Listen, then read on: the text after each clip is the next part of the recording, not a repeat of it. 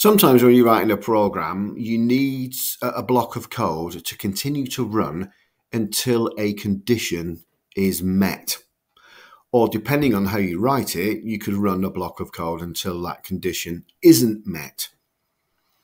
And for these, we need something called a loop. There are different kinds of loops. We're going to specifically look at while loops and in the next video, for loops. So you can see how these work here. On line 4, I have set up a simple variable that just takes the temperature in degrees and it just equals a number, and I've just chosen 38. Then the loop runs here from line 6.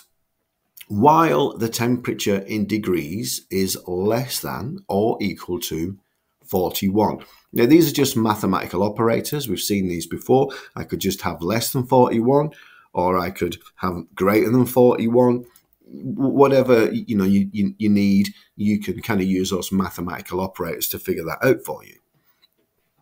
So while the temperature in degrees remains less than or is the same as 41, then we print temperature in degrees. So 38 follows this condition, so we should start by printing 38. But then I've added this extra line here. So I've redefined my variable.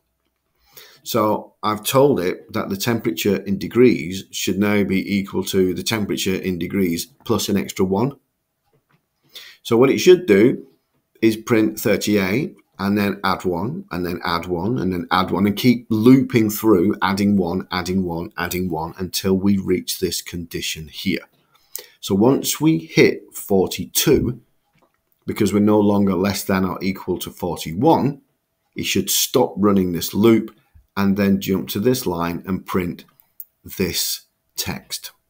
So let's see if it works. So we run it, we get 38, 39, 40, 41. We've met a condition, the loop ends, and then it jumps to the next line and prints it's too hot outside. So when you're writing programs, sometimes you'll need to build in something to be happening continuously until a condition is met. And that's what these while loops are for.